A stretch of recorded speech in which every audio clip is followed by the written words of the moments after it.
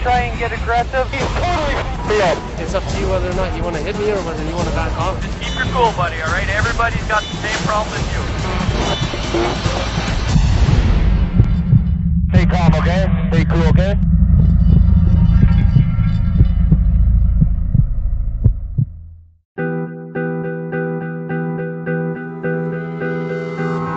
A win here, especially our first win, would mean a lot to me. Everybody's hungry, everybody's fighting, everybody wants that, so definitely have to go out and get it. If we were able to win at Mosport, just winning at Mosport means more to me than beating guys or, you know, inter-series competition or anything like that. I would love to win a race at Mosport. I think we've had 2 chances here at Mosport. I think we can really dominate the series if we really put our mind to it. Who would you say is your biggest competition at this track? At this track, I think it's obvious. It has to be Boake, right? He's won 4 of the events here. I still want to beat Boake. He's beat us every round here at Mosport, and I really want to beat those guys here. He's a phenomenal driver. I think our cars and our driving styles are fairly the same, and having battling so many times with him, it's incredibly hard to pass him because he's very smart as a driver. And, you know, I'm trying to pull out every little trick I can come up with in my head to get in his head or make him, force him into a mistake. But he's right on top of his game. We were running nice and tight with him last time, sharing the lead a bit, and he got us twice, so definitely our biggest competition. I really want to prove that we can beat Richard and the Subaru Can-Jam team. You know, he's a phenomenal driver, and I think I'm a phenomenal driver, so just kind of like that bit of rivalry, I guess. So Dogger, the plan for this is to go out and do about 4 or 5 laps with this setup and then come in. Dean Fantin has made a little bit of a surprise as far as how fast the BMW go today. He's got a 1:31.3 to his credit, which means the fastest car on the racetrack for the first time all weekend is a BMW. Bit of a push on some of the exits. 10-4 Dogger, give me one more fast lap. We're P1 right now. Tell this f***ing yellow dummy to get the f*** out of my way. I can f***ing cut him off. Relax. See, there's nobody on pit road for those guys to talk to. So if it's a junk lap, don't finish it. Come in the pits if this lap is junk. If you think it's a good lap, finish it. Fucking punt them. Well, there's nobody up here to talk to, so don't worry about it. You're sitting P1. Just relax and bring the car down if this isn't a good lap. So you said a little bit of a front push. What the f*** are you doing? Slow down, let him by. Just get in here. Sink. You're f***ing rip that guy's head off.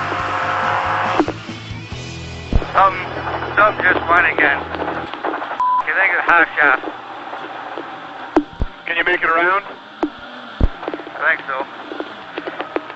I think we just lost a half shaft. That was the drive shaft.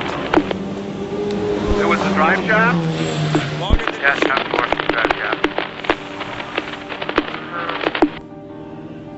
How can you tell it's a drive shaft? You have 0 drive whatsoever? Correct. Okay, thanks. So park it and they'll come pick you up. I've got a spare. Alright, we'll see you back in the pit.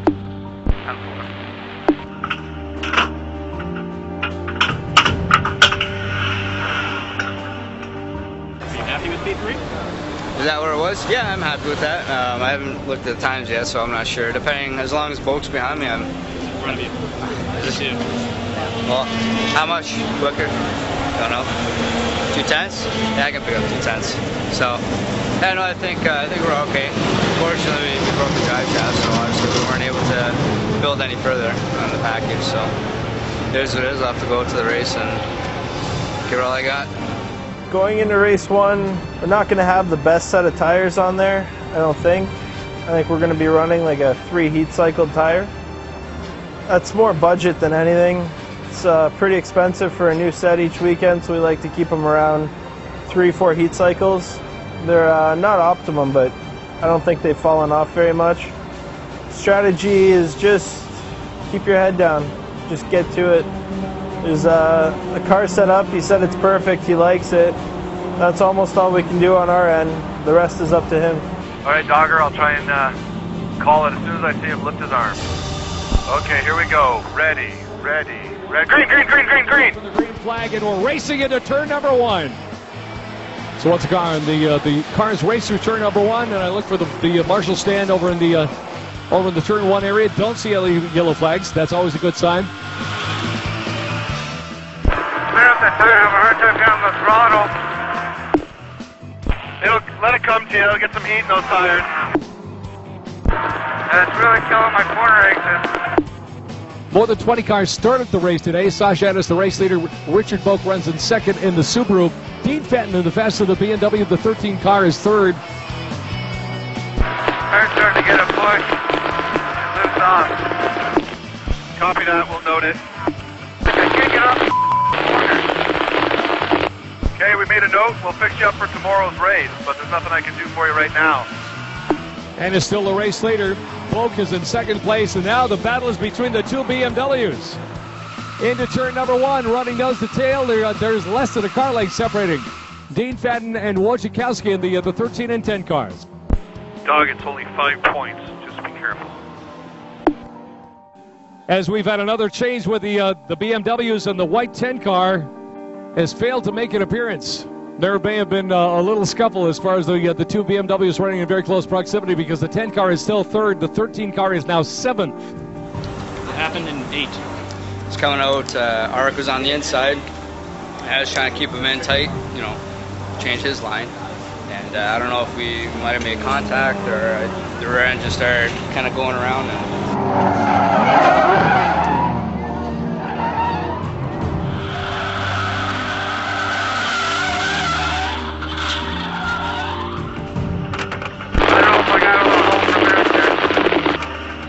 We got white paint. We'll be able to tell. Here, you can push, but remember, this is about points too, so. The race leader, Sasha Anis, crosses the line, takes a checkered flag in the win. The number 10, Wojciechowski. BMW down the start-finish line. He'll be second. Here's the third place, number 36 car. So the race is done. We'll meet you in the victory podium. And Boake ended up third, so it did. He got 10 points on him.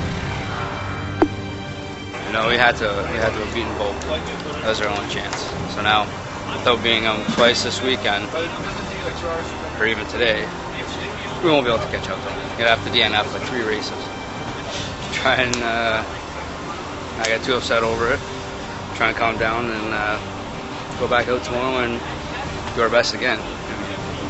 Gotta keep trying. Hopefully, realistically, I think we can definitely get second in the championship points, but still going to try for first. I mean, who knows what might happen, right? But it's very disappointing, that's for sure.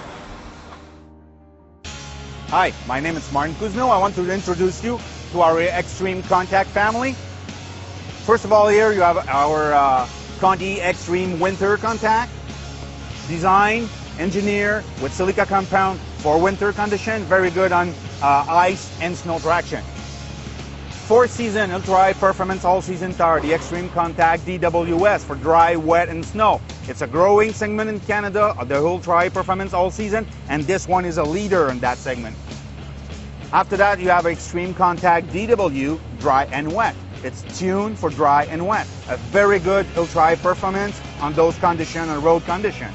So all this 104 years back of experience, give us the Extreme Contact DR Slick Race Tire that give an extreme confidence to the race driver and the track to perform at their maximum.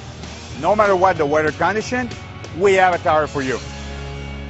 Do you think the win you've been searching for is within your grasp, or you think not today? Not today. Sasha, I don't think anyone's going to come close to him unless he has enough or something mechanically goes wrong. I don't think we'll have a chance. But top 3, I think we definitely will. We definitely have something in store for him today.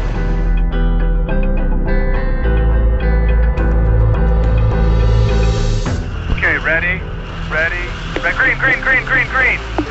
Green flag and into turn number 1. Watching for the cars to come down through turn number 2. We don't see any yellow flags in turn number 1, and that's always a good sign. The battle continues, though, as we've got a car straight off. Sasha Anis exits the racetrack in turn number 3, comes to the top of the hill, and quite obviously locks up a wheel and drives it straight off. Sasha Anis, our pole sitter, leaves the racetrack before he got to turn 4. Okay, dog, looking good. Settle in. P3. 23 to start ripping off some fast laps. Richard Boake's a little faster today than he was the day before. Whatever the problem was with the Subaru yesterday, it got fixed overnight. The 36 car is the race leader, and substantially. The 1/3 mark has gone by, looking for the halfway mark now. Richard Boake still the race leader. Arek Wojciechowski and Dean Fantin, 1, 2, and 3. Separated by 9 seconds, the top 3, that is. Pressure from behind. I don't think you're going to catch the leader's dogger, so just settle down and let's take this podium. Last lap. The final race of the morning is turning into an excellent one, as we got a battle for first place. The Subaru trying to hold off the BMW into turn number 8 one more time. This is where the BMW really shines. He's going to have to get him in the last 2 corners. They're nose to tail. Richard Boake is holding him off, but not by much. Arek Wojciechowski is going to run out of time. He's going to try to drive by him down the start-finish line and side by side. Arek Wojciechowski wins with the BMW by 14 thousandths of a second. Arek Wojciechowski wins on the last lap. Wow, that was amazing. Incredible. Arek won. He got him right at the line. Good for him.